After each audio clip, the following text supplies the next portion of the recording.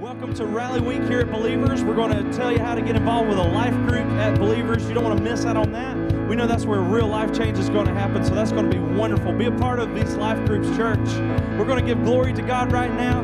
Lift your voices, raise your hands to the heavens. Let's say, God, there's nothing impossible in your holy name. We welcome you with all the glory, all the honor, all the praise that you deserve. Nothing is impossible in you, King Jesus. Amen. Here we go.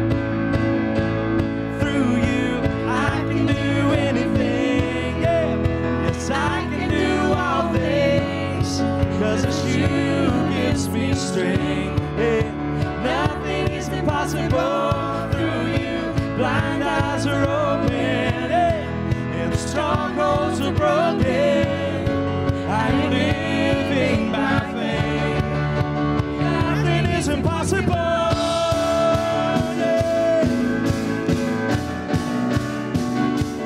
Nothing is impossible. We proclaim it. Come on.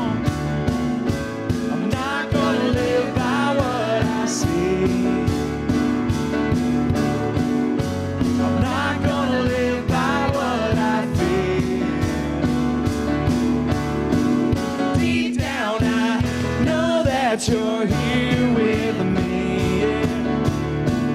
I know that you can do anything. Sing it out, yeah. Through you, I can do anything.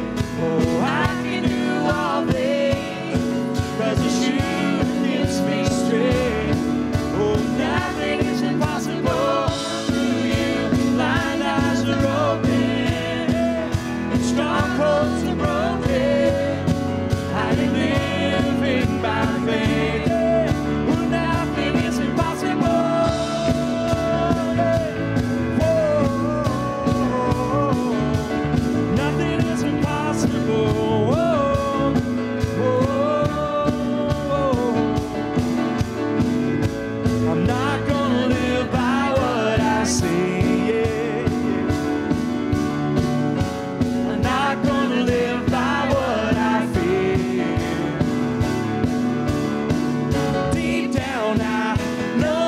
You're here with me.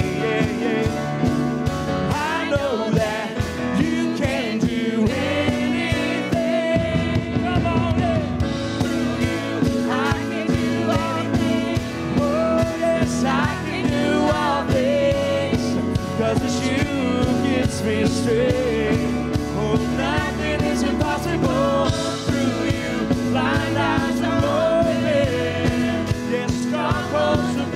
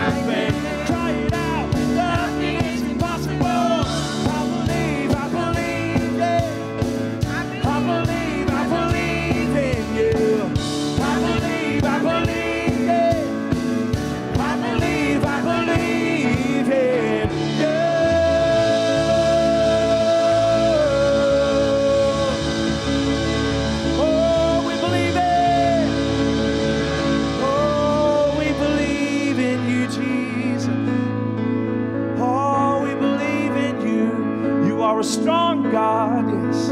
You are mighty to be praised, yes. You are so marvelous, Jesus.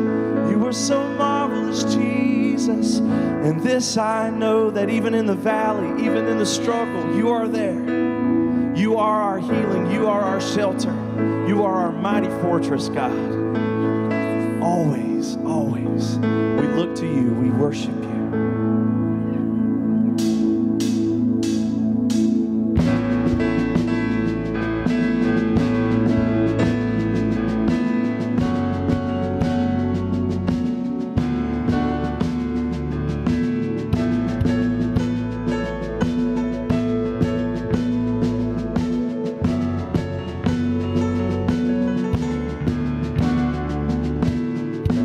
Never said it would be easy.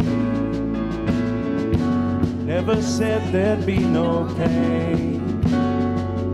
But you promised you'd go with me, and your promises you always keep.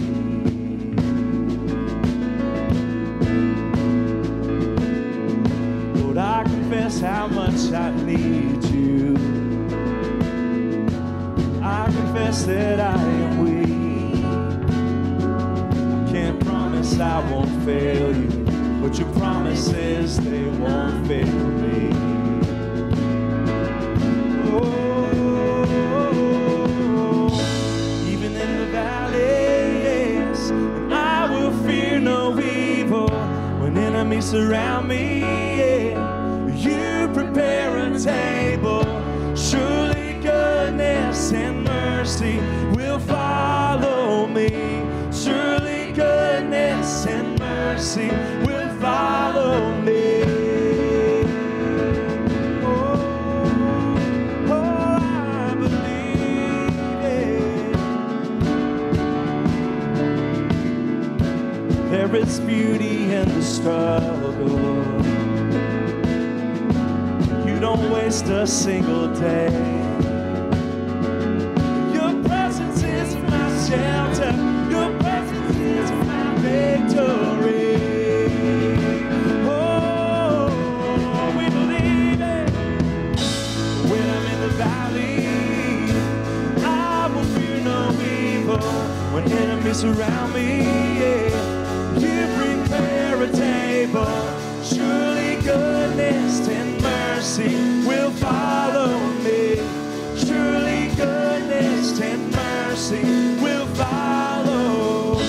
When I'm in the valley, and I will fear no evil. When enemies surround me, you prepare a table. Surely goodness and mercy will follow me. Surely goodness and mercy will follow me. Yeah.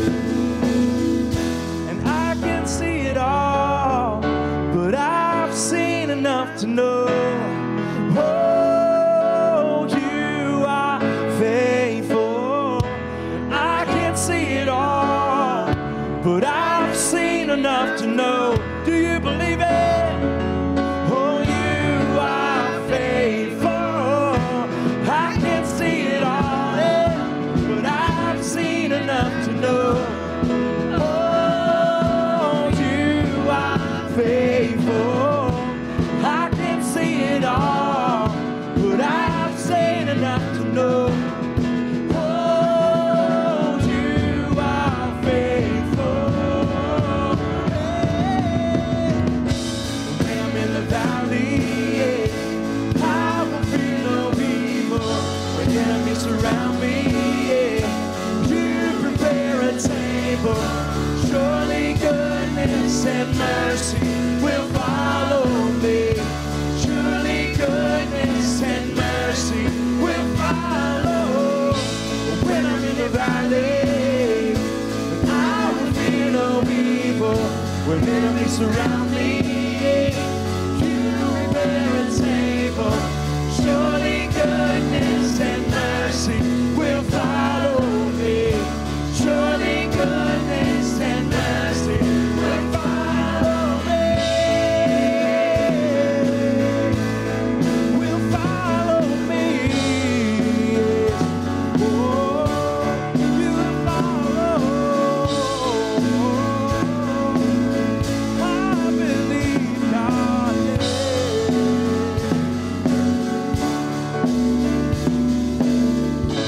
church right now, everyone, lift your hands up right now. And just say this praise to God. Say, Lord, thank you for your goodness. Thank you for your strength. Just begin to speak it in your own words. Tell them that you're faithful, that He's so good all the time. Come on, begin to cry it out right now, church. Tell Him you love Him. Tell Him you love Him. Oh, we love you, God. We're so thankful for your goodness. We're so thankful for your faithfulness. And every trial, every season, Lord, you are God and God alone. Yes. You are God and God alone. Yes. You are God. You are holy, Lord. Yes. So holy, Jesus. We worship you. Oh, we worship you. Yes. Thank you for your presence, God. Oh, I'm gonna praise you. I'm gonna worship you through every struggle. Oh, I'm gonna lift up a banner of praise in every season.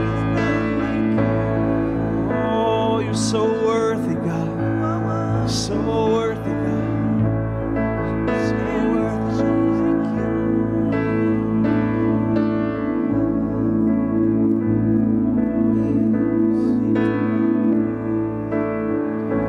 When I'm in the valley, yes, and I will fear no evil. When enemies surround me, yes, you prepare a table.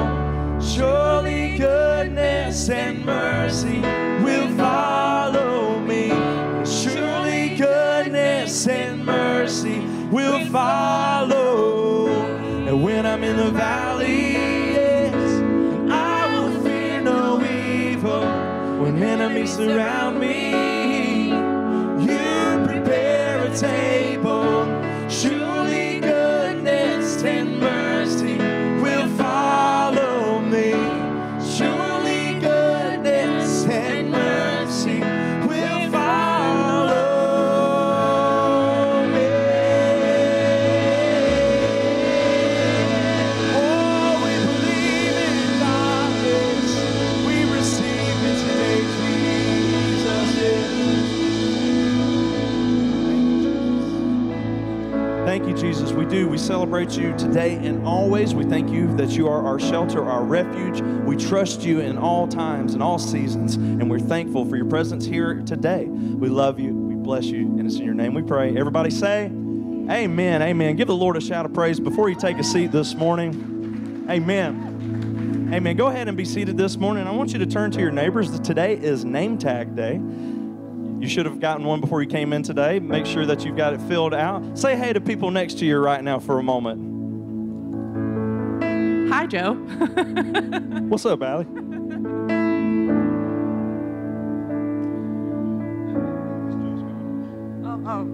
Just Allie for me. Just Allie. Well, good morning and welcome to Believers. We are so excited you're here. We are a home of authentic Christianity expressed through love, acceptance, and forgiveness. And yes, it is name tag day, and that's because we are building our Bold community today, and it's also Rally Week, which I don't know if you know, but life groups are pretty darn exciting. And so today we are celebrating, we're getting excited, we're rallying because we're kicking off our winter life groups this week. So if you look in your little welcome book, you have a Bold community card just like this one. Pull it out for me. You can do it. So this is one of your 2 action cards today. So hold on to this card. It's how you're going to get plugged in and sign up for a life group today. And then I also want you to pull out your big white communication card. And this really helps us build community here at Believers because it's our way of connecting with you throughout the week, not just on Sundays. So I want you guys to fill these out with as much information as you're comfortable with, and let us know if it's your first or second time here on this card. You can indicate that up top. And what you're going to do, if it's your first or second time, you're going to turn this card in to the Welcome Center. It's that black counter that is out in the lobby. And Miss Amy has a gift for you just for turning in this card because we're excited you're here and because we appreciate you taking the time to turn in your card. So again, if it is your first or second time, you will take the card to the Welcome Center. And if it is not your first or second time, you can turn these in when we take up tithes and offering. And that's also where you can turn in your life group sign-up card. And while you have your communication card out, I want you to flip it over and look on the back There are some sign-up prompts on the back, and one of them is for baptisms, which is coming up on January 24th. That is an awesome, bold next step that you can take. If you have not been baptized, it is a great way, it is the way to publicly declare your faith through water baptism, and it's always really exciting. We have baptisms during both services. You can pick which service you want to be baptized in. So if that's something you're interested in, or you just want to learn more about baptisms and how we do it here at Believers, you can sign up for that on your card, and we will contact you this week with more information and get you signed up. So we appreciate you taking the time to build community through these action cards, through signing up for a life group, and through wearing a name tag. And you're going to hear more about what bold community means here at Believers from Pastor Scott right after this video.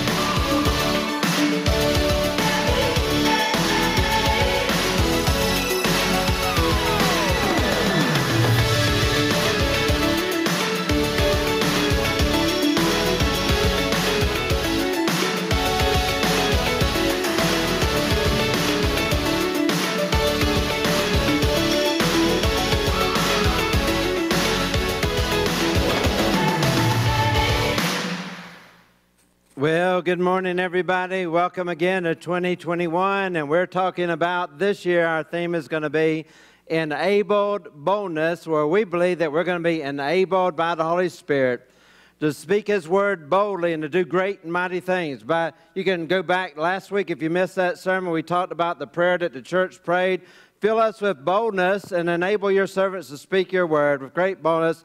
The Holy Spirit fell upon them, and they all began to speak His word of boldness. I believe it's time for us as a church to rise up and be the bold church that Christ Jesus has called all of us to be. Now, you may be like me, and right when you get excited about enabled boldness, you get excited about God doing something great and mighty in your life. You're excited and pumped up. Well, God can use me in a bold and mighty way through the power of the Holy Spirit. There's that little inner voice that comes in your head and says, now, wait a minute, time out.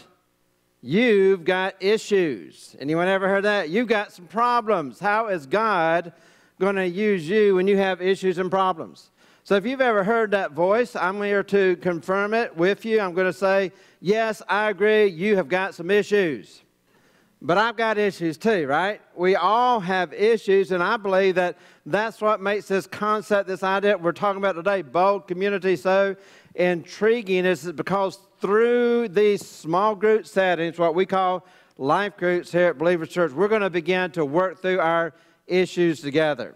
We're going to help one another. We're going to encourage one another. We're going to build each other up. It's going to be a safe environment and a safe place where we can share what God is doing with us. So it's not just talking about community, but it's bold community, to boldly be in a community, to boldly share our hearts with one another, to boldly spur each other on to that enabled boldness that God has called us to do. So I want you to take your notes out today. If you're watching online, welcome guys, watching online as well. You can go to your Bible app, YouVersion. You can click in events, type in Believers Church.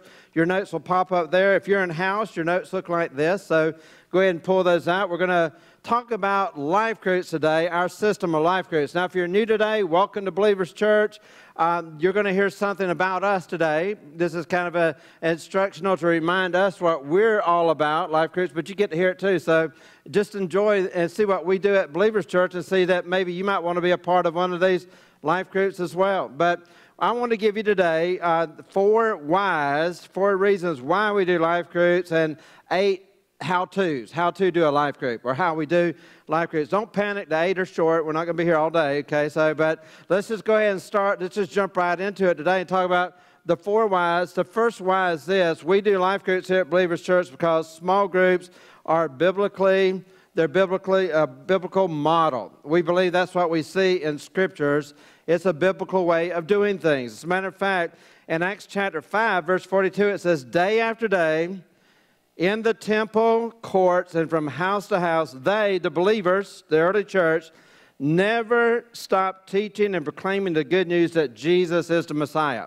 So remember last week we saw in Acts chapter 4 when they prayed for the enabled boldness, I said there's two things you need. Yes, you need to be enabled. You need to be baptized in the Holy Spirit, filled with the boldness of the Holy Spirit, but there's a responsibility step on your part is to begin to speak the word. If you're going to speak the word of boldness, you've got to have the boldness from the Holy Spirit, but you've got to speak it. Well, the church meant what they prayed for, and here they are in Acts chapter 5.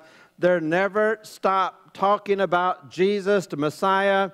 They're walking in that boldness, and they're meeting in two places. They're doing it in two places. They're doing it in the temple courts. That's like your church setting here. This is a corporate, large group, corporate setting.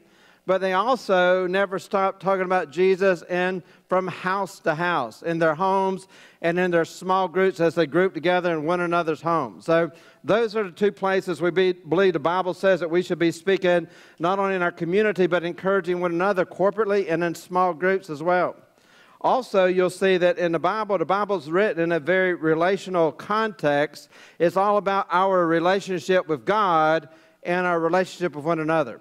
I like to call it, vertical and horizontal relationships. We have a vertical relationship with God, but we also have horizontal relationships with one another. So the Bible is written in a very relational context. As a matter of fact, a lot of your Hebrew models for teaching is based on what you might call circles versus rows. Think about these two words, circles versus rows. In the Hebrew setting, they would oftentimes sit around in a small group setting in a circle, and people would discuss and ask questions and bring up topics, and that's how they educated one another, and that's how they learned. Now, here in America, we have taken on more of a Greek model. Think about rows, where we have a lecturer talking to people who are lined up sitting in rows. That's what I'm doing today. This is how most of our education, public education is, how most of our higher education institutions are. It's more of a Greek model. There's nothing wrong with it, but it's circles versus rows. Now, when you're doing rows like on today, you can't necessarily talk to one another. You can't ask questions. You can't share what's going on in your life. You can't really have input, but you're getting content and you're getting information. But this content and information is going to be lived out in your small groups, because in your circles, in your small groups, you can say, hey, I've got a question about this. I didn't quite understand that. Hey, let me just tell you what God did in my life. You can share with one another. You can have input. You can pray for one another. You can encourage each other and build each other up. So what you're getting on today is pretty much rows. When you go to your life groups, your small groups, it's pretty much circles. And I believe that one of the greatest ways we can learn is by doing life together, because life is a journey. It's a process. We just take the preaching. It gives us the catalyst for change, but the change, I believe, is really going to occur in your hearts when you get into your small group settings. That's where things really begin to change. So we want to make sure that we do that. And if you're leading a life groups last about an hour. You want to make sure that you don't have about 45 minutes of lecture and only 15 minutes of discussion, or you're missing the whole point. It should be about the discussion time, a little bit of teaching, but a lot of discussion, a lot of input, a lot of sharing with one another, circles versus rows. The second thing is because people need to be known. There's two things that everybody needs. Everybody needs to be needed. We'll talk about that later when we talk about serving and making a difference. You want to feel like you're having an impact and you're changing your world, but all of us, whether you want to admit it or not, you need to be known. Now, today is name tag day, so you can know me as Pastor Scott. I can know you as Jim or Sue or Sally or Dave, but, I don't really know you, don't really get to know you until we spend time together. So in these life groups, as you spend time together, people begin to know who I really am. Who am I really? Who are you really? So we have a need. We need to be known, and we need to know each other. So, yes, these name tags and coming together on Sunday morning help us to get acquainted in a general sense, but we really are known in our small group settings. Number 3, because real life change, put this in your notes, happens in the context of relationships. A sermon can give you content. A sermon can give you biblical instructions, but you really work it out in your relationships. You take what you hear, you work it out with your husband, with your wife, with your family, with your work relationships, with your small group. So we really begin to experience a life change in relationships. And think about it. It kind of makes sense, because some of the greatest hurts you ever have in your life are going to be relational hurts, right? People that hurt you in relationships, where there's also great and tremendous healing in relationships as well. So the problem is, if you get hurt in a relationship, you tend to isolate yourself and pull away and say, I'll never get in another relationship again with anyone. But when you get in relationships with people, that's where you find your healing. So it's very important that we get together, we group together, because life changes in this context of relationships. There's a very interesting scripture, James 5:16. Let's read it together. Let's put it up here. It says, therefore, confess your sins to Jesus. Is that what it says? Didn't know if y'all are paying attention or not. So confess your sins to who? Each other. Now, I can show you 20 or so scriptures right now that says confess your sins to Jesus. You need to confess your sins to Jesus. Confess your sins to Jesus first and foremost. But this verse is talking about something a little bit farther deeper into that. It says, confess your sins to each other. Why in the world would you ever want to do that? Confess your sins to each other, and, so you can receive prayer. And pray for one another. Why would you want to pray about my sins or my problems or things I'm going through? So that you may be healed. So that healing would flow. The prayer of righteous person is powerful and effective. So when I get together with other righteous people, other believers, and I just say, look, I'm having a struggle with this. I'm having a problem with pride. Sometimes I feel guilty. Sometimes me and my wife argue, or, sometimes me and my kids, we have a strained relationship. I find myself watching things I shouldn't watch on TV or whatever, and can you just pray for me and encourage me and help me get through this process, and we can be there for one another. So we want to make sure that we are confessing what's going on in our lives to one another and praying for each other so that we will be healed. And I'll just say this, I'll add this in, is that more than likely the healing and the freedom you're going to experience is whenever you tell someone else. The proportion that you keep that silent and secret is going to affect you as far as receiving healing or not. But when you become honest and you tell somebody, counselor, friend, life group members, somebody, it helps you begin a healing process. But if you just keep it secret, you're not going to find your healing. You may never find your deliverance as well. So that's why the Bible says, confess your faults to one another. So thinking about this, I want to just kind of share with you, there's something called the Johari window of relationships, and it's 4 different windows. But let's just talk about this for a minute. I think it'll help you understand, because the first window is the arena. This is kind of what we're all experiencing today. I know and you know this is public. It's common knowledge. It's open to everybody. It's kind of very surface. We all know what's going on today. This is when you come to the church world. This is your hallelujah, praise the Lord. Glad to see you, brother. Hey, how's everything going? What do you say? Fine. If you're really spiritual, you say, I'm blessed and highly flavored. You say, so you just step it up a notch. You got your smile on. Everything's good. You're good. I'm good. We're all good, right? And that can happen on a Sunday morning, but there's the second area, and it's called mask. And this is, I know, but you don't know. So don't think that COVID-19 got us all wearing masks. You guys, all of us, we've been wearing masks for years. Right? Because there's certain things that I know about my life that I don't want everyone to know. So when I come into my arena, I'm wearing a mask. And you're wearing a mask. And I don't want you to know, and I don't want anyone to find out. I know, but you don't know. So I have to understand this again. Let me say it again. You're probably going to stay emotionally sick proportionally to how much you're willing to share with someone else. When I let my mask down and say, I just need to talk to somebody, my healing process has begun. When you're open, you're honest, we just take our mask off, you're going to find freedom, you're going to find healing. Now, a great example is Psalms 51 and Psalms 32, because in Psalms 51, King David is praying his prayer of repentance because he has sinned, committed adultery with Bathsheba, and in the process had her husband murdered. So he's confessing his sin. He's saying, Lord God, forgive me of my sins. It feels so good to be forgiven. But that confessional prayer did not occur until David got called out by the prophet Nathan. He was what I got called Nathanized. Nathan pointed his sin out, and when he pointed David's sin out, David then began that process of seeking God's forgiveness. Now, prior to that, he was hiding his sin.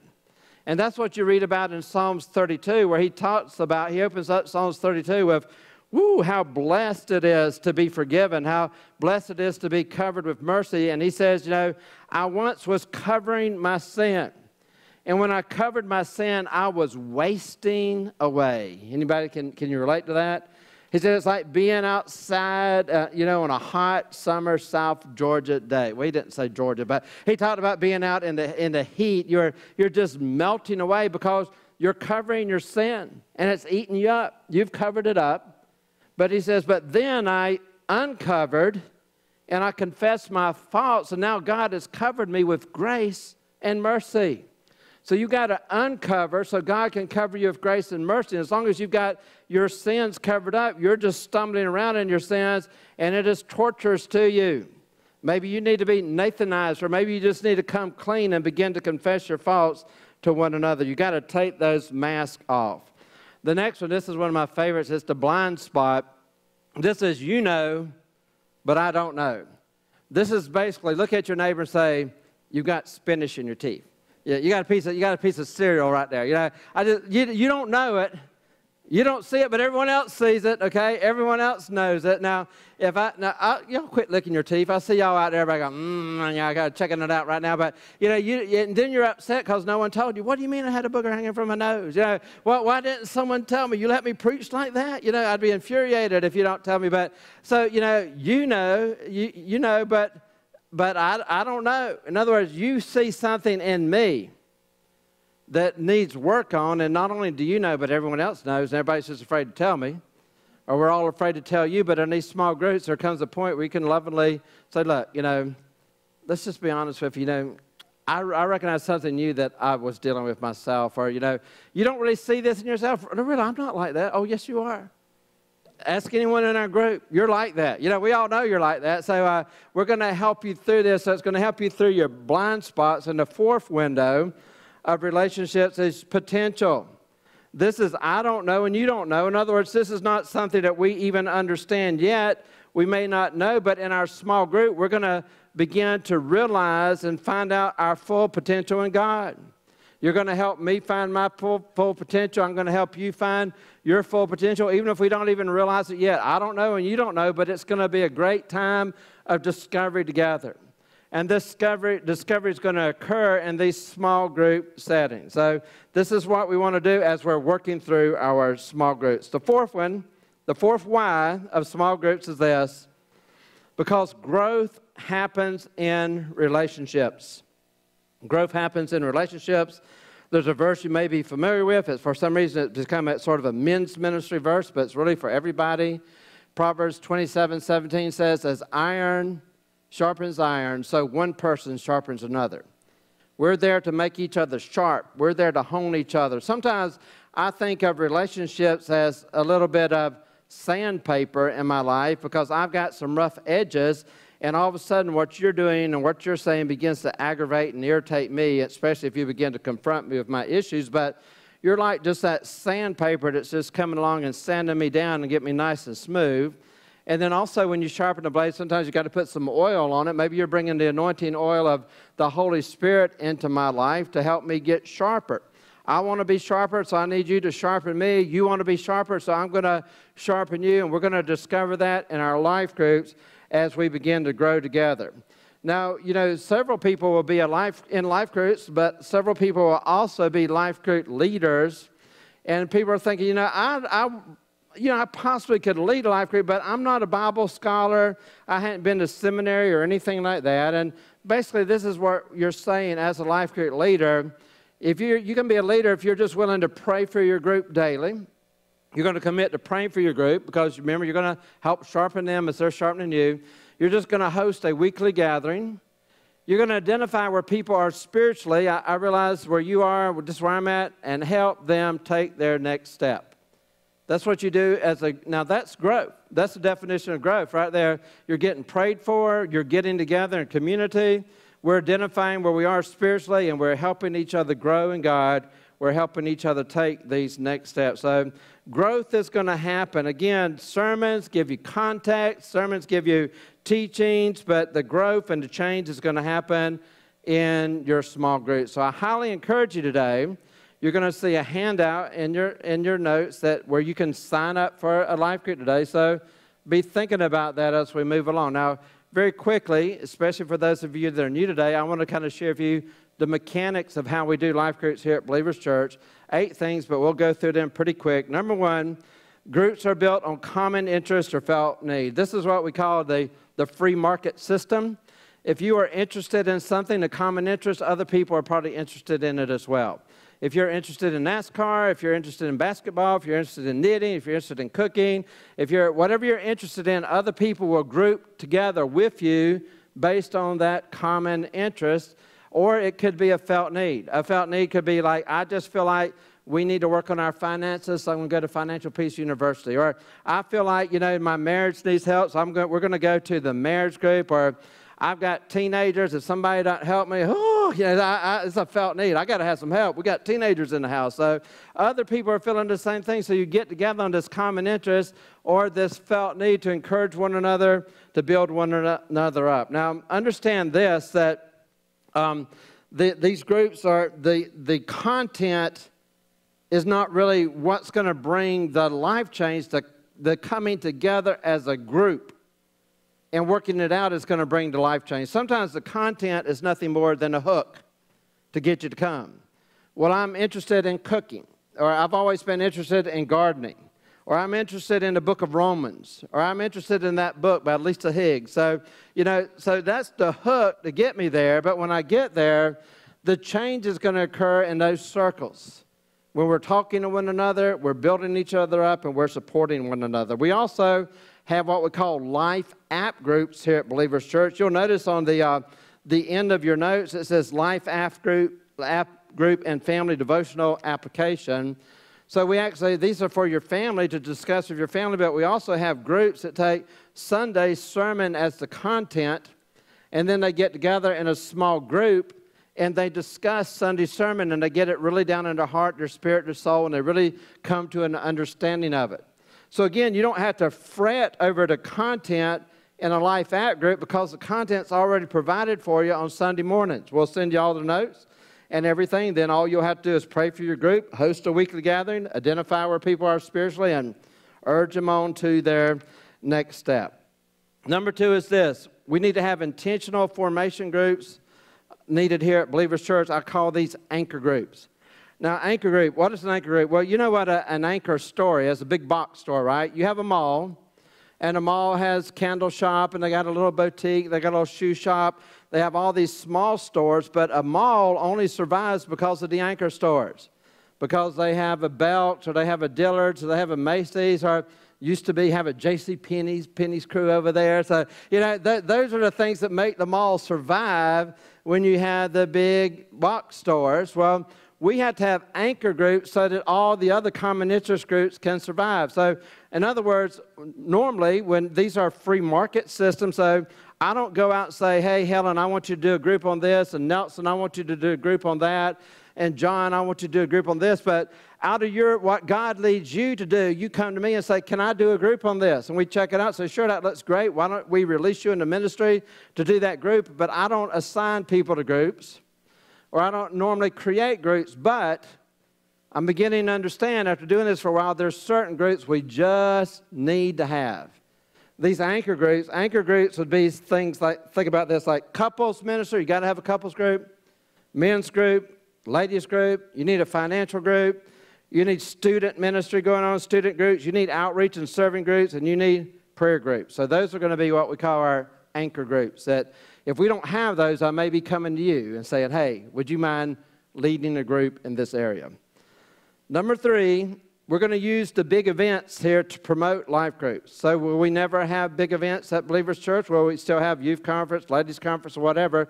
We may, but as God leads, but if we do, all the big conferences and things that we have will point people and direct people, look, you really need to join a life group. You really need to be part of a life group, be in one and or lead one. We may have a men's dinner that kicks off to signing up for life groups. Guys, we're having a dinner, fish fry this coming Friday, but it's all going to be to learn about the men's life groups that are available to you to sign up for. Number 4 is this: groups meet weekly. This is very important. We've sort of let people slide on this a little bit in the past, but I want to get back to this. It's very important that you meet weekly to build a relationship. Now, here's the good news. You'll see the schedule. There's also a schedule in there you can look at later, but we're only asking people to group together. If you came to every single life group, it's only 38 weeks out of the 32. But if you meet weekly, you can build a relationship with the people in your group, and you're more likely to experience life change. Now, if I'm saying my group is every other week, and I happen to miss one, you know, there's reasons that we all miss. It's 14 days before I see you again. And so how are we going to build this relationship in 11 weeks if I'm only seeing you every 14 days? Or some people say, well, I want my group just to meet monthly. Well, that's even worse. If you miss one in a monthly group, it's 60 days before you get together with that group again. How are you going to build relationships only seeing each other every 60 days? So we encourage that I think the longest life group period is 11 weeks.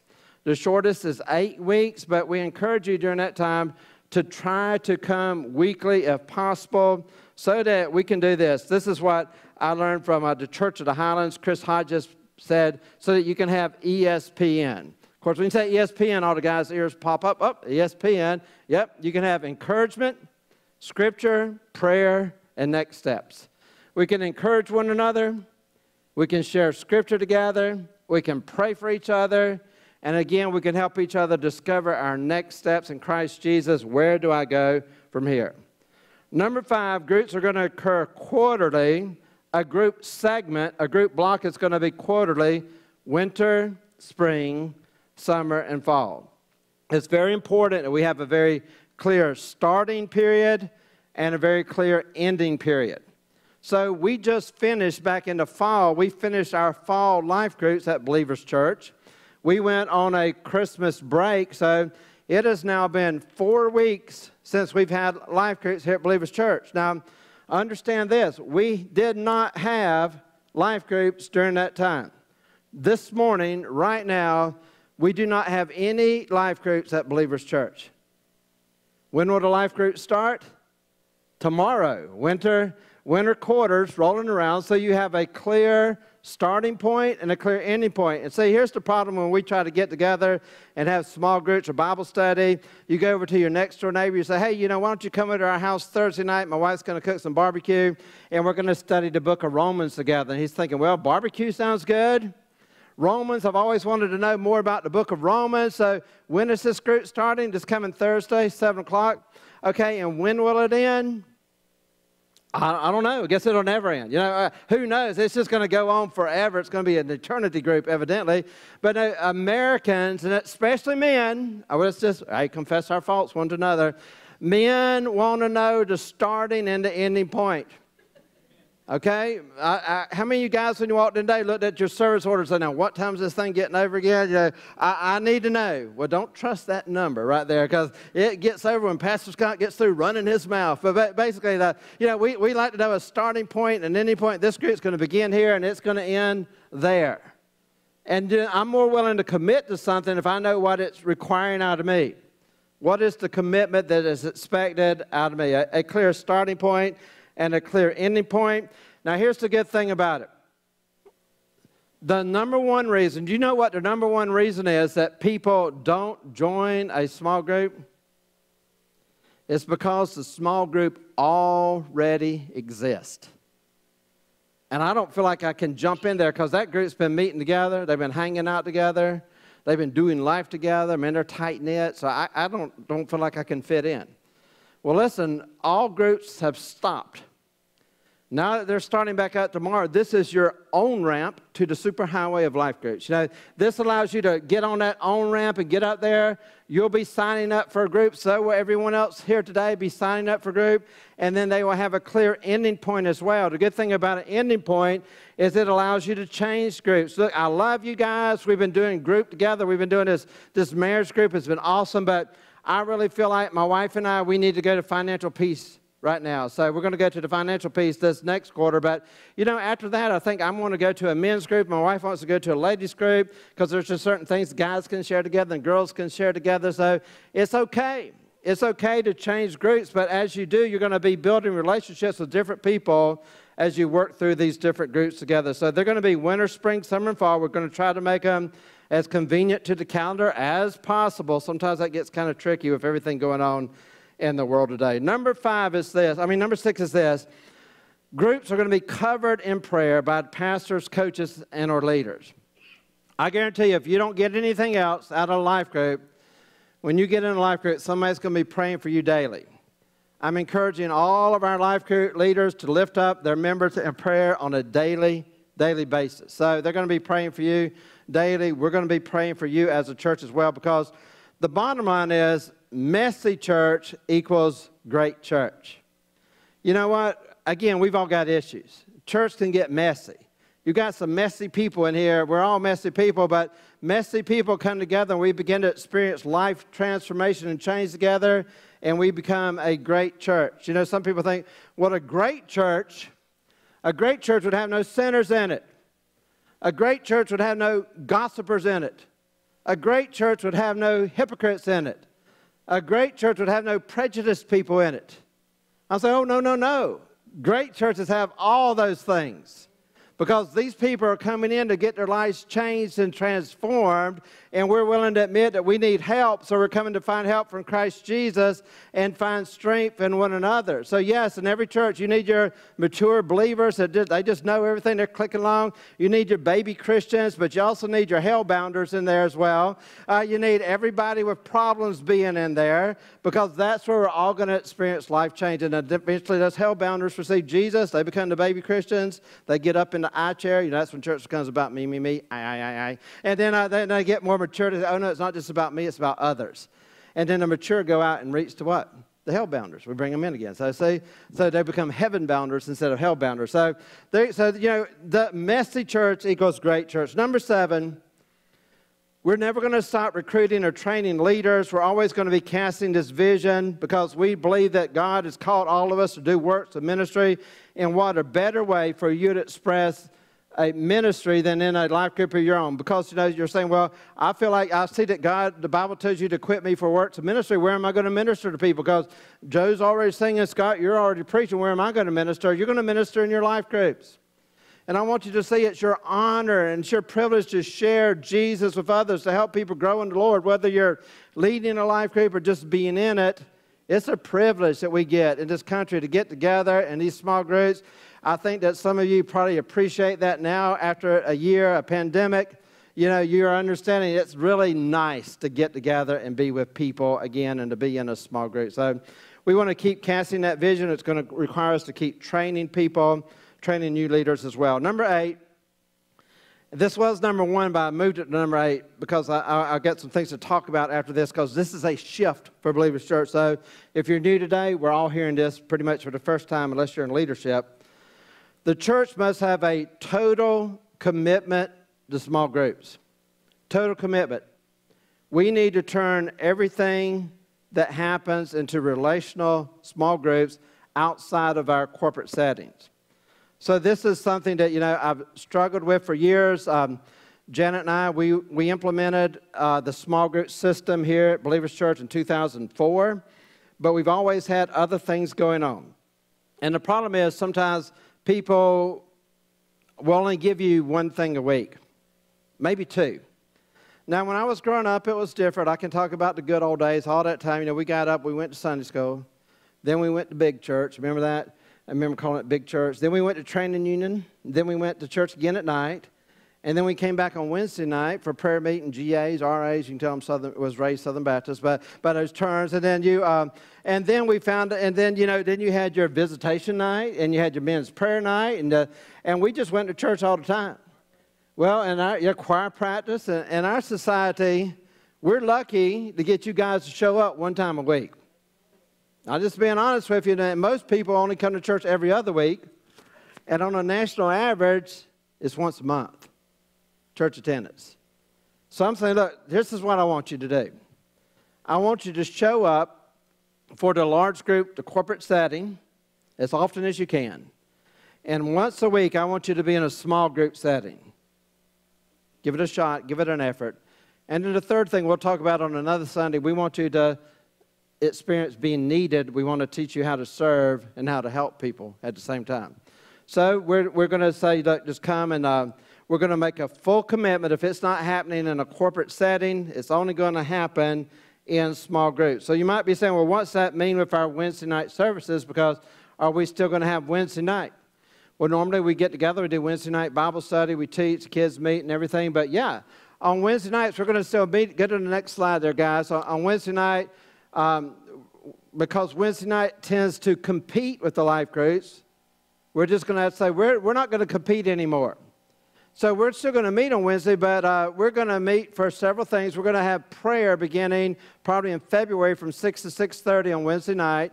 And then the Believing Kids and Promised Land will still meet. All the children's ministries will be here from 6:30 to 7:30. And our Edge for our teenagers, they're going to be meeting out there from 6:30 to 7:30 as well. Now, what's everyone else going to do? Well, we're going to be having life groups on Wednesday night also. There's going to be 4 life groups coming up this Wednesday night from 6:30 to 7:30. We're going to have 2 life app groups that meet here in the sanctuary. They'll take the information that we cover on Sundays and they'll discuss it and talk about it. They'll pray for one another and encourage one another. We're also going to have 2 of our anchor groups. Remember I said you have to have anchor groups going on Wednesday night. One is going to be Financial Peace University and Believing Couples, because these are 2 groups that pretty much demand you have child care, or you have somebody caring for your children, taking care of them, and an extra bonus for us, teaching our children while I'm learning about finances. And if you don't go through financial peace as husband and wife together, it's probably not going to work. As a matter of fact, it may cause a few. You might need to go to the marriage class after that if you don't both go.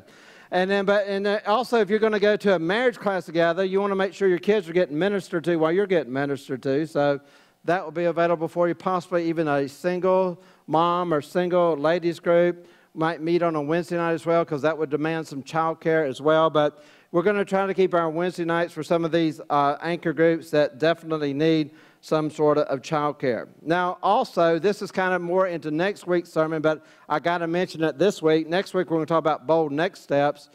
And on Wednesday nights, I'm going to be in the pavilion, and I'm going to be teaching people about what our next steps are. The first Wednesday night, we're not going to meet because we will have met on the first Sunday in our newcomer social. Last week was the first Sunday. We had a newcomer social. We had 38 people, and including their children, 38 people total, came to our newcomer social last week, where they heard what Believers Church is all about. If you're thinking, shucks, I'm new today, I missed it last week, guess what? It's going to happen on the next first Sunday coming up as well. So they're going to be, well, you'll see the schedule when it comes up again.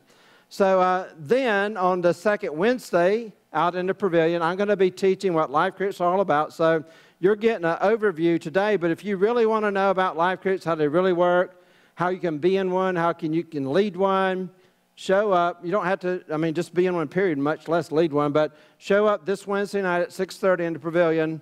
I'm going to talk to you about that over there. On the third Wednesday nights, we're going to have our membership information class. These are our next steps.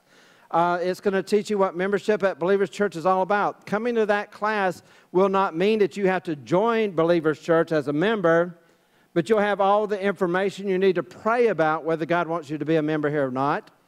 And on the fourth Wednesday nights, we're going to talk to you about those ministry teams, because remember, you want to be not only known, but needed. We're going to help you discover your spiritual gifts. We're going to teach you about First Serve, and we're going to help you find your team to serve on here at Believers Church and how to minister in the community as well. So these will repeat every month. Unless there's a holiday or something comes up that prevents us from having it, you might get bumped back a week or something. We might say, hey, it's Vacation Bible School this week, so we're going to miss a particular one this week. But otherwise, they're going to keep running every Wednesday night throughout the year, because my desire is for everyone in here to go through all 4 of these. So if you can't come to the life group one, they might come next time, and then always know that the next week there's membership's going to be available, and then team ministry is going to be available as well. So we're going to be working you through these next steps. Now, let me just kind of close with this, because Believers Church has always had ministries. We've had ministries called the Big Three. And you're thinking, what is the Big Three? The Big Three is our couples ministry, our men's ministry, and our ladies ministry. Now, these are not going to end. They're going to continue on, but they're going to be expressed this year. We're going to give it a try. We're going to experiment. We feel like this is where God is taking us. I'm not saying, thus saith the Lord, this has to be this way, but we're going to try this out. That all of our ministry is going to be expressed, the Big Three is going to be expressed in life groups. In ladies' life groups, in men's life groups, and in couples' life groups. So if you want to be ministered to in your marriage, get in a marriage group. If you want to be ministered to as a man, get in a men's group. If you want to be ministered to as a lady, get into a ladies' life group. All right, one more thing I need to mention here. Online life groups are going to be available as well. You'll notice when I go through the life groups here in a minute that some of them are hybrid where they meet in-house and online, or you can have a life group just online. It's through our Believers chat app. It's sort of like Zoom or FaceTime, but it's secure and people can't tap into it. But it's more than that. It's a chat room where all during the week you can talk to one another too. You can post information, teachings. It all stays right there in the room. And you would be amazed how close people can get even on an online event. Back when COVID-19 was surging so much, we couldn't have our newcomers socials. I started a newcomers life app room. And the people that came to that, Matthew was involved in that group, several others, Art and Liz, we got amazingly close to each other online. Would y'all agree? Y'all please nod your head yes. Okay, okay, whew. I thought they might have kicked me to the curb already. But no, we got to know each other really well, and there were some others in that group as well, online. Yeah, even online. Listen, meeting online is better than not meeting at all, right? So you can do an online group, especially if you're concerned about COVID and spreading things around, or you can be in a hybrid group, or you could be in person. And in-person groups, we always try to respect everybody's social distancing. So I want you to know that, like, even for life group leaders know that there's a room in the Believers Chat app for life group leaders where I'm going to post information to you, teaching, encouragement to help you find your strength as a life group leader as well. So what are the life groups here at Believers Church? Let's just jump right on into them. There's the Believers Chat information. On Monday night, starting tomorrow night at 6:30, Joe and Katie Sconyers is going to be inviting people into their home for a worship-related life group. What is worship all about? How does worship play in our everyday lives? But you can also join them online if you'd like to. It's a hybrid group. You can do both or either one, or you can swap back and forth. If you can't be at one, you might can also join them online. Also on Monday nights, we have our recovery life group with Raymond Scott. Raymond Scott probably has about 20-some-odd years in helping people find recovery in Christ Jesus. And it's for anyone who's struggling with addiction or has a family member dealing with addiction. This is something I just got to admit I was ignorant to. I didn't realize how much a person's addiction affects their family and how much that family needs support as well. So if you have a son or daughter, husband or wife that's struggling with addiction, and even if they won't come, you can come and you can learn how to minister better to them. So Raymond does a great job. That'll be right here on Monday nights here at 7 p.m. at Believers Church. Now, the next group, for the first time ever, we have finally got, after all these years, a group called Seasoned Saints Life Group, and this is for our senior adults. Tammy Bacon, I've been wanting a senior group for years, mainly because I'm heading that way rapidly, and I need something for myself when I get there. But Tammy Bacon came in one day, and she was telling me about, she felt like God was going to use her for something, but she's trying to figure it out. And I said, well, what group of people do you really want to help? She said, I love seniors. I want to encourage seniors, and I want to help them. And I said, ding, ding, ding, the hallelujah chorus broke out in my office. Hallelujah. Finally, after all this time, somebody wants to work with seniors. We need it. It's a group that needs to be encouraged together. So the seniors are going to meet here on Tuesday afternoons at 4 p.m. This is co-ed. You know there's a picture of a lady up there. This is men and women as well. They're going to meet here at 4. And I teased Tammy. I said, well, the reason all the seniors are meeting at 4 is so they can go to dinner at 5 o'clock, right? And I said, I used to think this is old people. only eat dinner at 5 o'clock until I became one and started eating dinner at 5 o'clock too. Then I realized they weren't eating at 5 o'clock because they were old. They were eating at 5 o'clock because they were wise, right? You know, you could beat all the lines, you beat the rush, you get there before everyone else, you get good service, the food's hot and fresh. So, yeah, so 4 o'clock, seniors, come on out and be a part of that. It's going to be a great time together. Now, currently for winter quarter, that is, the only ladies' life group we have going on is going to be Tuesday night, 6:30 to 7:30, ladies' life group. My wife, Janet Moore, is going to be leading this group, and they're going to be using a book by Liz Curtis Higgs, and it's called The Girls Still Got It, okay? And so you can purchase this book, and you can read it, and bring it and be prepared for your lessons, but you don't have to have the book either. You're still going to, because there's going to be a lot of discussion, a lot of talk, a lot of ladies working through some issues together. Yes, even ladies have issues. So, you know, I know y'all didn't know that, but it's true. And but it's a hybrid group as well. They'll be online. If you don't feel comfortable coming into a group setting, you can watch online. I think Janet normally has her computer set next to her. She talks to ladies, and the people can interact as well, and everybody hears what they're saying. So it's a great way to do it. Ladies, that is your life group for the winter quarter. There may be, I'm sure there'll be more ladies groups coming up in the near future as well. The next group is going to be, as they were going, it is a walking group, an encouragement life group, hosted at Andy and CJ Bunch's home. It's going to be on Tuesdays and Thursday nights from 7 to 8. So they're taking a full plunge into this, not just once a week, but they're going to meet twice a week. And they said if you can't come both times, it's fine, but it's available on Tuesday or Thursday. So that kind of helps you out with your schedule. But they're going to be walking, praying together, encouraging one another as they walk. Now, I will say that CJ texted me and said, hey, Scott, we can't start this group this Tuesday, but it'll be next Tuesday because her and Andy have been a little bit under the weather. They don't want to make everyone else sick. So they said, let's just wait a week. So we're going to wait a week, and we'll start that group on the following Tuesday, not this coming Tuesday, but the following. Then on Wednesday nights, this is where you're going to have one of our anchor groups. You're going to have couples life group. Billy and Christy Smith are going to be leading this group back in the red room. There's a book, if you want to get it, called Improving Communication in Your Marriage. You know, one of the, I saw a lot of husbands and wives look at each other when I said that because, you know, one of the main problems, there's two, I don't know, they debate about which is the number one cause of divorce. It's either one or two. It's financial problems and or communication problems in marriage. Cause more divorces than anything else. You gotta learn how to talk to each other, guys and gals, okay? And so they're gonna help you with this communication process. That'll be right here. You'll check your kids in. You'll go back there in the red room, and you'll grow in your marriage. Now, in the sanctuary, we're gonna have two of our life app groups. We're gonna have Mike and Marsha Price are gonna be doing a life group. That's where they take Sunday's lesson. They discuss it, talk about it, pray for one another, encourage one another. But also, we're going to have Mike and Cindy Oglesby doing a Life Act group as well. So you have two groups here on Wednesday night from 6:30 to 7:30. Life Act groups to be a part of. And then, yes, another anchor group is financial peace.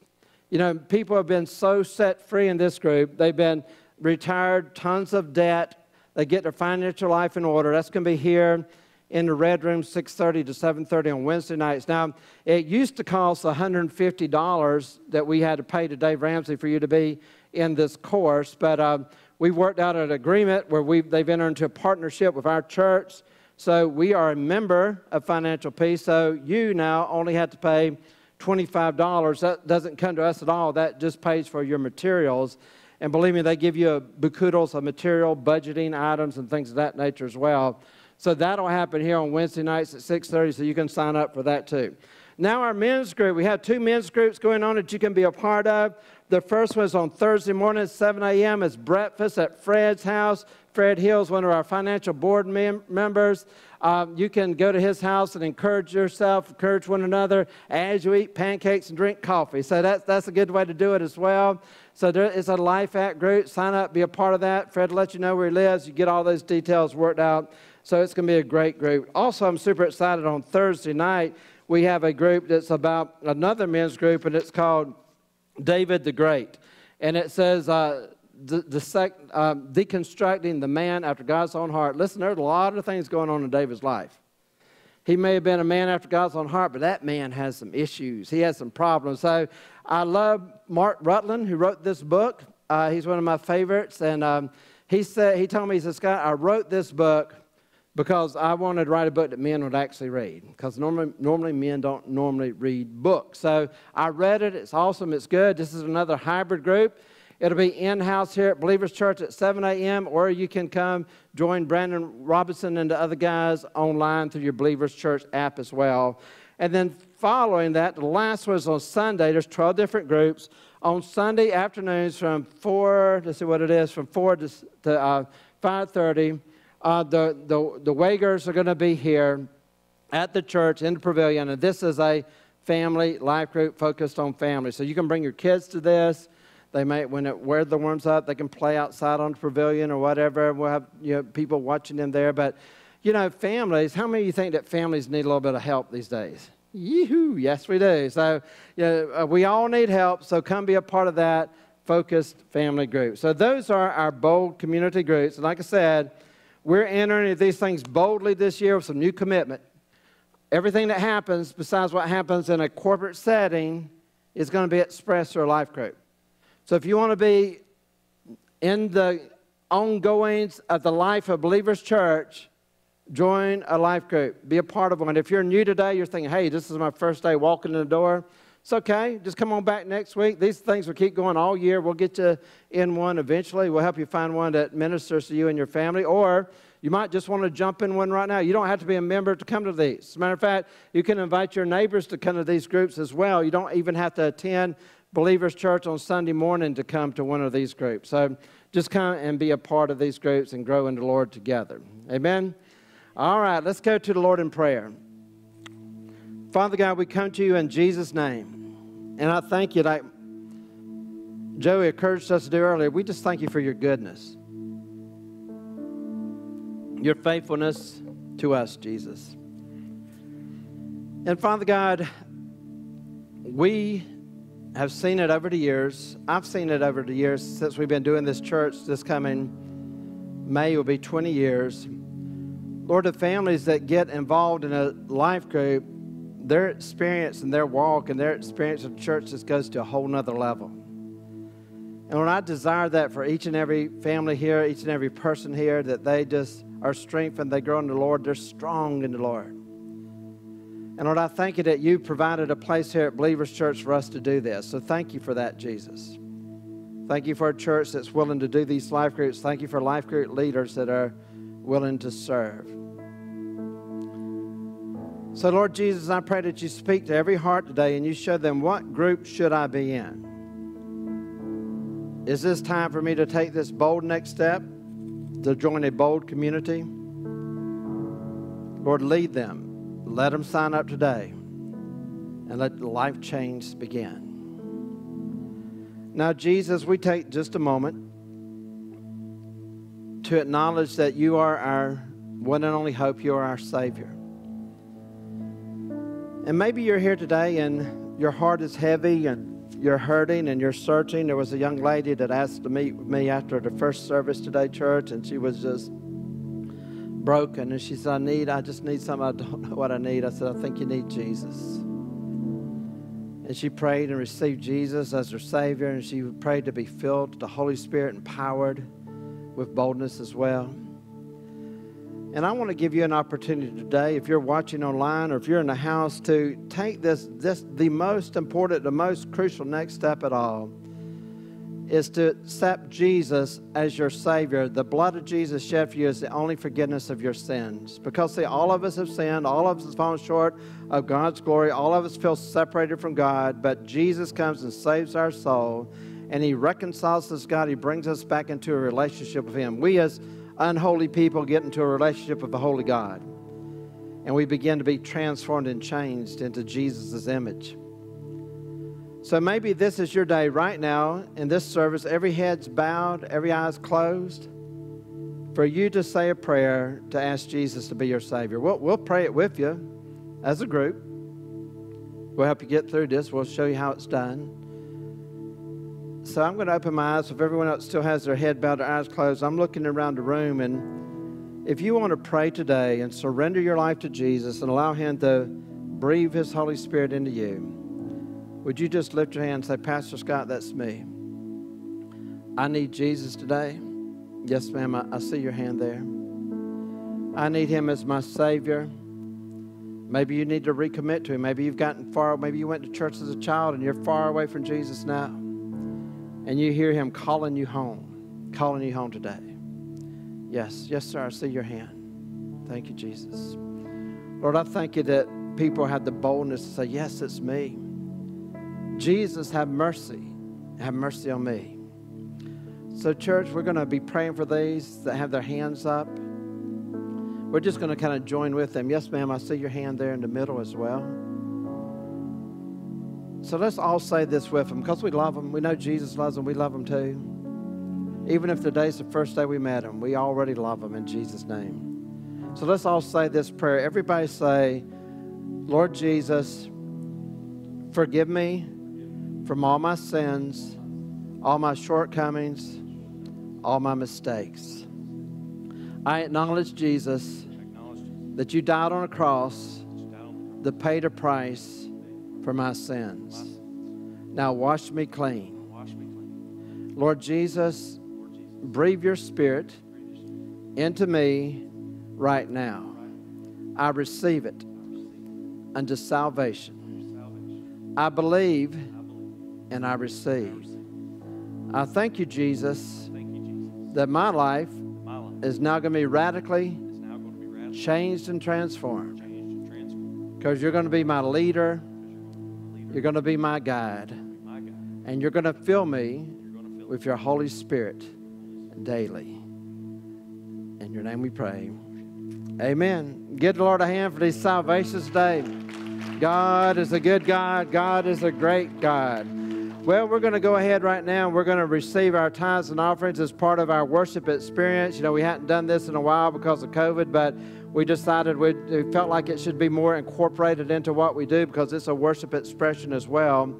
So our ushers are going to be coming in just a minute, and they'll just go right to where you're at, and you can drop your offering in there. If you got your communication card with your prayer request, you can put that in there. If you got your card filled out for your life group, put that in the basket when it goes around as well.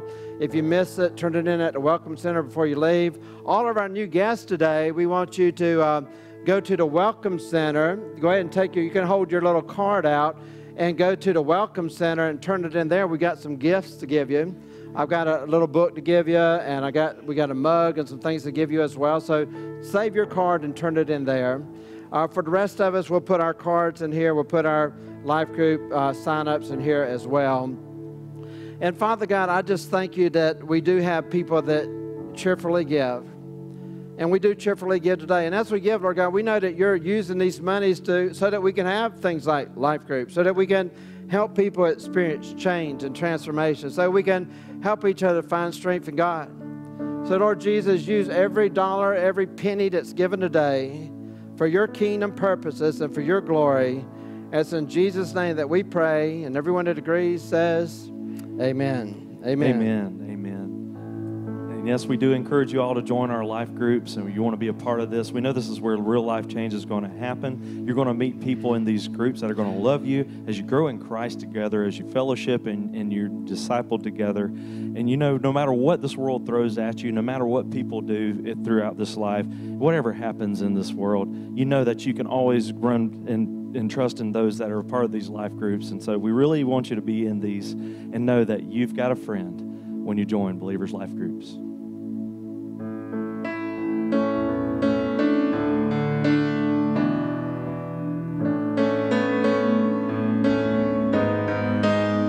When you're down in trouble and you need a helping hand, and nothing is going right.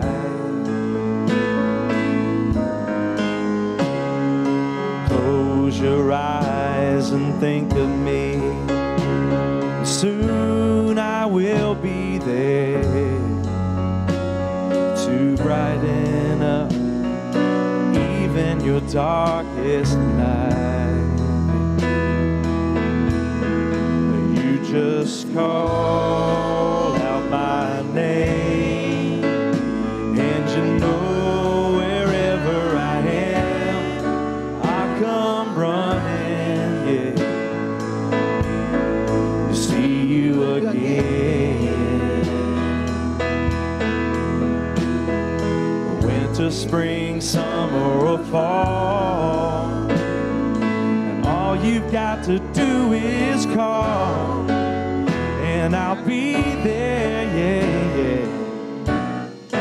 You've got a friend.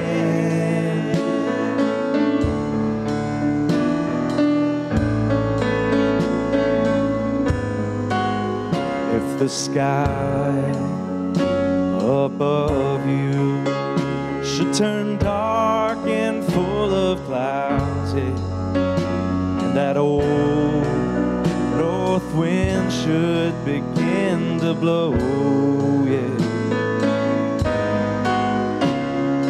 keep your head together, call my name out loud, yeah. Soon I'll be knocking upon your door. You just call out my name, and you know wherever I am, yes, I'll come running, yes, I will get to see you again. Oh yeah, yeah.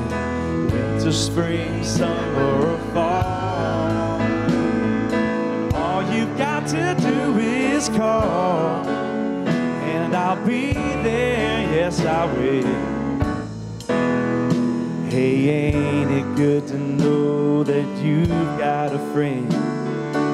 People can be so cold, they'll hurt you, yes, and desert you.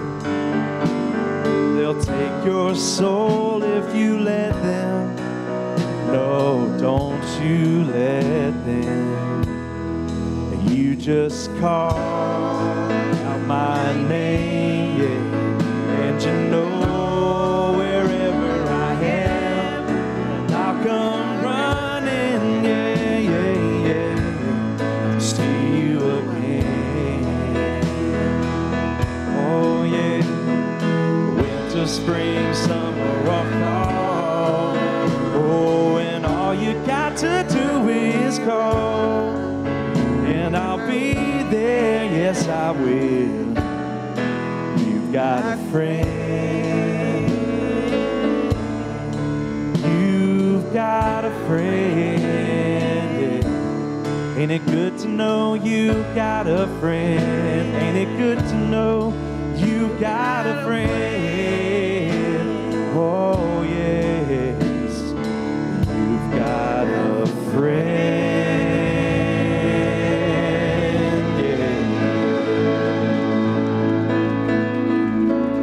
yeah. Yes, that is good to know. We have a friend in Jesus, but we also have friends in one another. You know, I want those friends that at 2 o'clock in the morning I can call you up. You come running to my side, and you find those friends in your life group. Well, this is what we're going to do. I want you to come back next Sunday because we're going to talk about some more enabled boldness. We're going to talk about some bold next steps in your personal life and in your career and your spiritual life. How do you get from A to Z? Well, you get there one step at a time. We want to talk to you about that and encourage you in taking bold next steps this coming year and beyond. So be a part of that next week. And then in a moment, I'm about to pray for you and bless you. And when I get through blessing you, the ushers will help you leave out, a row at a time to help practice our social distancing. But also, if you are new today, please come out to the Welcome Center, to the foyer, say hello, let me get to know you a little bit, and let me give you a few gifts I have for you, and give you some information about the church as well. So we're going to pray and bless you. I want to pray restoration to you and your family. I want to pray for your finances. I want to pray for your healing as well. But I also want to take just a moment and ask you to pray for me today as well. It's nothing that, we need to go into a panic or worry about. But my doctor, Dr. O's back there, Dr. Okabawa, Dr. Daniel, and, I have a enlarged prostate, he discovered, and through blood work. And so tomorrow I'm going to go for a biopsy to determine whether it's cancer or not. So I thought, well, we'll just wait for hear from the biopsy, and find out if you got cancer. And if you got cancer, you'll take the treatment and you'll ask the church to pray for you for healing. Doesn't that sounds like a good thing to do, right? And then I thought, well, why wait? I mean, why have it when I go tomorrow? I mean, why don't we pray today? Ask y'all to agree with me in prayer today so that when I go get my test tomorrow, 14 days later, when the results come back, it'll be negative. I won't have prostate cancer, right? So that's the way I like to do it. And so this is what I do. Just a little mini sermon here, guys. This is what I like to do. I take my doctor's orders. Dr. Okabal's a good doctor. If you need a good doctor, he's the man. He's very smart, very sharp, very insightful, good man. And a believer in Christ Jesus as well. That's important to me. And then I take my medicine, but also take my medicine, the Word of God. We have these healing cards out in the foyer, and there's a verse that says in Proverbs 4:20 through 22, it says, "My child, pay attention to my words, listen attentively to my sayings. Do not let them depart from your sight, guard them with your heart, for they are life to those who find them and healing to one's entire body." I believe every part of our body there's life and healing in God's Word, so I take His Word as medicine. I read Isaiah 53:5. He was wounded for our transgressions, He was bruised for our iniquities. The chastisement of my peace is upon Him, and by His stripes that He bore on His back, I am healed in Jesus' name, right? So I claim His Word. Bring it to the New Testament, 1 Peter 2:24. He personally carried our sins on the body. Some of you received salvation today because of what Jesus did. You're dead to sin. Now you can live right for Him, and by His wounds again, we are healed. There's scriptures here that says the Son of Man will rise with healing in His wings. I am the Lord your God. I will put none of these diseases upon you, and I am the Lord that healeth thee. So I begin to take my medicine along with my other medicine, okay? So I'm just letting you know this is what I do. So maybe when you get sick, you can do the same thing as well, or maybe you can just start speaking it now and not have to experience sickness. So it's just something that we do. We work together, and, you know, our lives are to please Jesus. If we live to the Lord. If we die to the Lord. Our lives are all set for all eternity in heaven with Him if we're a believer in Christ Jesus. So I'm going to pray. I'll actually pray for myself, and I'm going to ask y'all to extend your hands toward me. Well, yeah, they're my social circle, so it's okay. We work together every day. We breathe on each other all the time. But they're going to anoint me with oil and pray for me. Can you do that? And then y'all pray for me. Then I want to pray for you and get through. Is that okay? All right. So we're just going to believe God. Jesus said, "These signs shall follow them that believe. They shall lay hands on the sick, and they shall recover." And Jesus told the blind man, He said, "I believe all things are possible if you believe." Do you believe in Jesus? I believe. Thank you, Jesus. We come to you in the name of Jesus. Yes, Jesus. Thank you, Lord, for our leader, dear God. Lord, we thank you that he's a mighty man of God, and we're proclaiming that he is healed in the name of Jesus. Yes. So we're asking you to rise up, Son of Man, with healing in Yes, your wings. Jesus. Thank you, Lord. Thank you, Lord, that you made a provision for Pastor Scott's Yes, healing, Jesus.